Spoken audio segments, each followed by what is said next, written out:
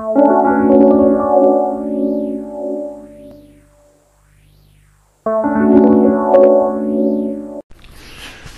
2, repentance. In order for us to truly be happy, we must get our slate clean. Our conscience is what tells us what sin is and what sin is not. Each one of us have a conscience that tells us it's our barometer. How far are we going and how far do we need to go? That is sin. When our conscience is bugging us, it is a good thing. It tells us that we need to work on something.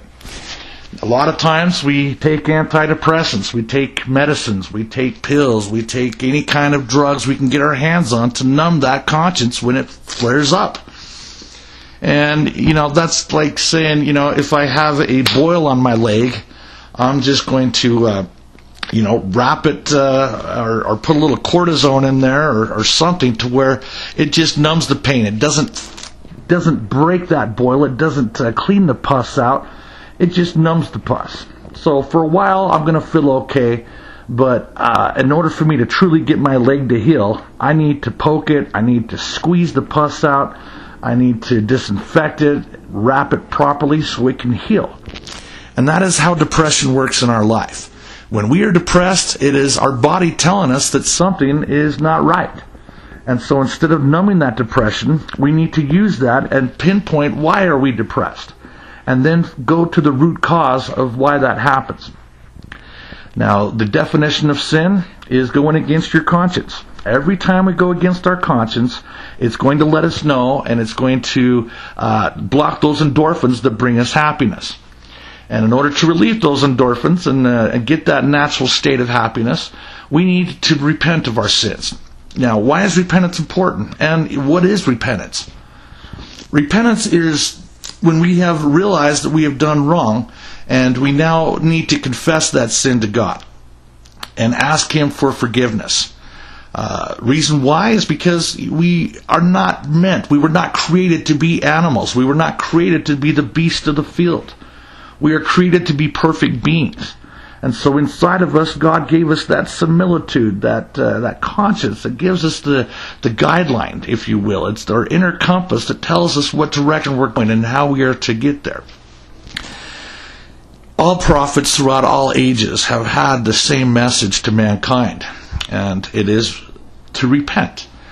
It's not something that is a difficult thing. It is something that is necessary for us to make it back to our home in heaven.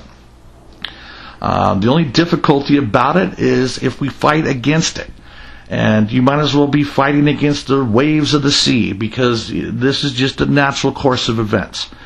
Many people, when they have had these near-death experiences, they all say the same thing. And that was, I saw my life flash before me. Now, why is God showing us our whole life review? Why are we getting a chance to see these events that took place in our lives? Well, it's so that we can help judge ourselves. We can help understand why we made the decisions that we made in this life. This life is a big education. It's a learning experience for us to understand how to become like our Father and Mother in heaven. That was what we came here for. We saw them in a perfect state, and we asked, how can we become like you guys? And they says, well, you got to do what we did. And number one, the planet was created for this purpose, so that we could come down here, and let me tell you, folks, this out of all the creations that God has created. Now, Enoch, for example, asked God, he says, how many worlds like ours do you have? And God says, well, pick up a handful of dirt and look at it. And so he does. And he says, I have more worlds like this than there are sands of the sea. And out of all these planets I created, this is the most wicked of all. So what kind of souls is he going to send to this planet? And why is it the most wicked? Well, as we talked earlier in different lectures, when the 1/3 of heaven was cast out, Satan and his angels, where did God put him? Instead of infecting the whole galaxy with this plague, he contained it all on one planet. And this is why this planet is considered the footstool of God. This is where God is going to dwell. This is where the same battle that we fought in heaven has now come to earth. And we're going to fight this battle here again. And so he used the same angels that fought in the first war in heaven, and the ones that fought the hardest, the frontline warriors, he preserved them for this time. Now, they may have had a few lifetimes in between, but they were mostly sent as the noble and great ones of our latter days. We're the ones who have done it before. We have won this war already before. And so it makes sense that we're going to win it again. Now, instead of on God's turf, we're now on Satan's turf. Satan is known as the god of this world. Why? Because most of the world follows after money. They follow after mammon. Money was put here by Satan as a curse to God's children. In the Garden of Eden, after God, cursed the serpent and took away his arms and legs and made him, crawl on his belly, and the dust of the earth shall he eat all the days of his life, Satan says, okay, since you're doing this to me, I'm going to do this to your kids. I'm going to create money, and I'm going to rule the world with this. I will raise up tyrants and all kinds of, terroristic men in power that will destroy and enslave your children. And what better slavery could he create than to give us the world of materialism? This is why Jesus tells us, do not build for yourselves treasures here on this earth. Build for yourselves treasures in heaven, where thieves can't break in and steal, and then moth won't corrupt it, or rust won't, ruin your treasures. Most people these days, and especially when you got a family and kids, they don't know any other way of life besides the way of money. Now, we're going to break that cycle when Christ comes. When he comes, we are going to become like him.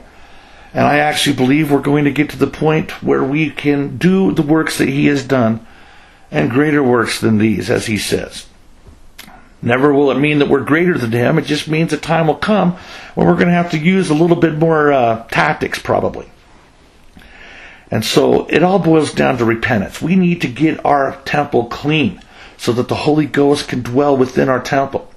Now, what happens is when we ask for forgiveness and we begin to live the words of Christ. Now, Jesus fulfilled the old law. No longer do we have 10 commandments we need to worry about. There's only 2 commandments now.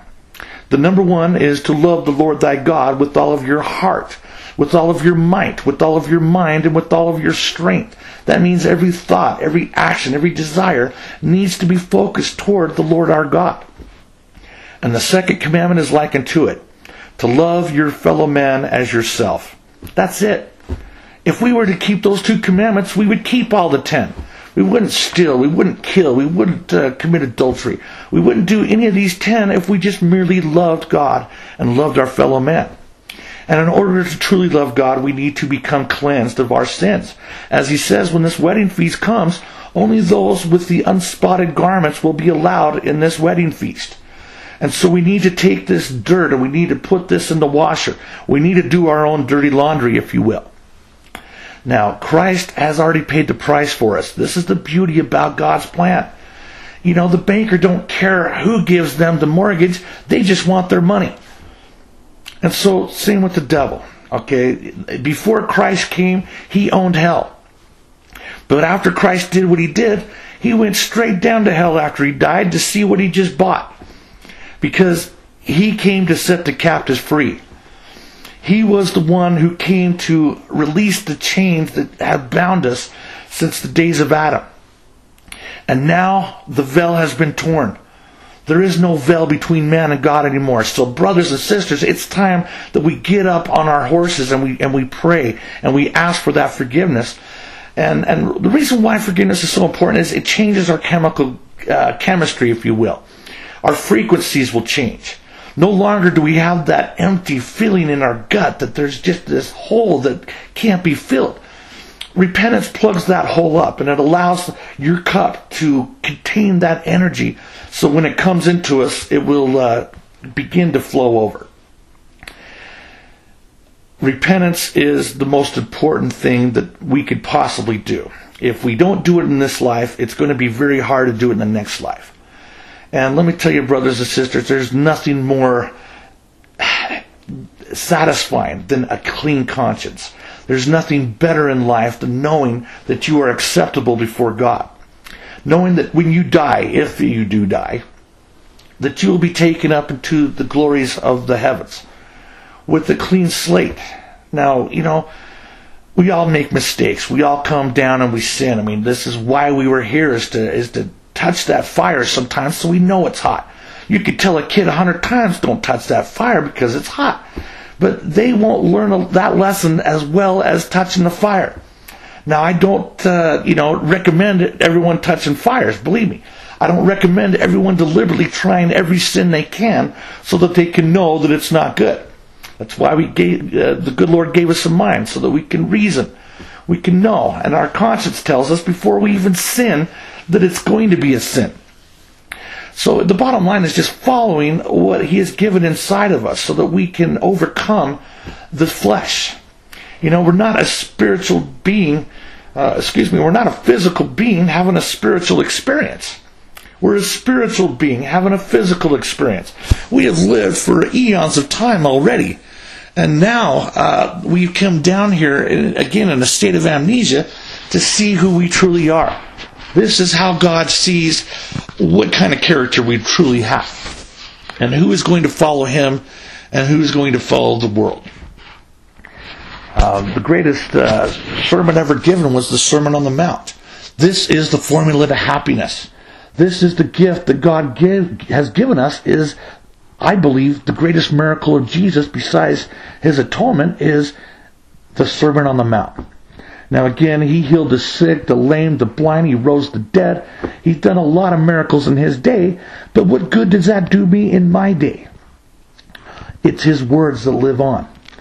And again, one thing all psychologists on earth agree on is the answers to all of life's problems are given in those 3 chapters of Matthew.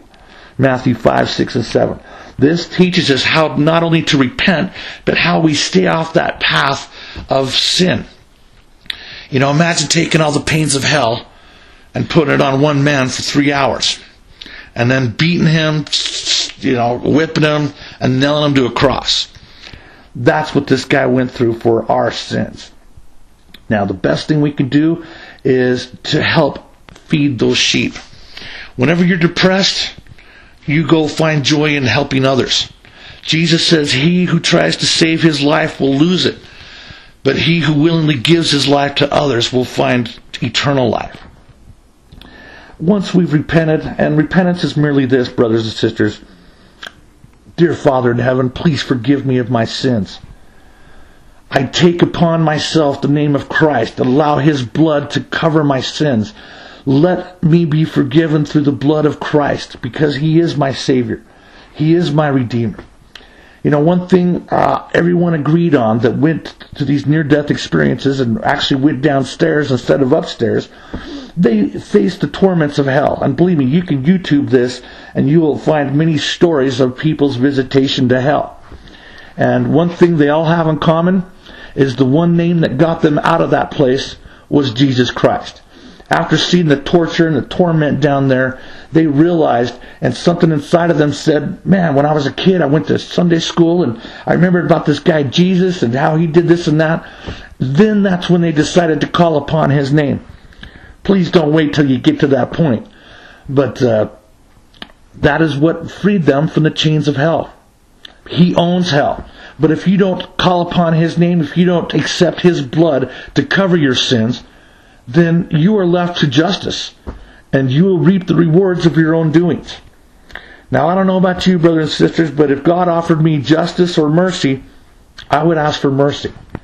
Because I know that if all my sins came upon me at once, I would cease to exist. And believe me, brothers, we've all been there. The greatest sermon ever given, the Sermon on the Mount. We'll get more into that on our next discussion. This is part 2 of the discussions and lectures on God, and we will see you at part 3.